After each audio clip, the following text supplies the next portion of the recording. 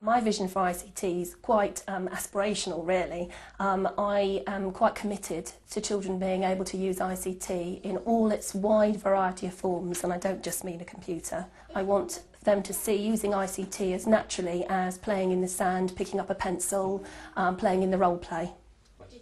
Obviously, it's really important to me that my vision does become a corporate vision, and that everybody, and I do mean everybody, I do mean parents, I do mean support staff, teaching staff, governing body, administration staff, that we're all coming from the same viewpoint. We moved on to use Bechter's self-review form, the SRF.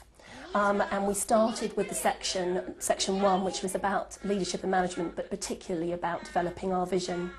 As a school, we talked a lot about what did we think ICT could do for our children, how would this raise standards across the school, what was important. And we did come together to a vision statement, if you like.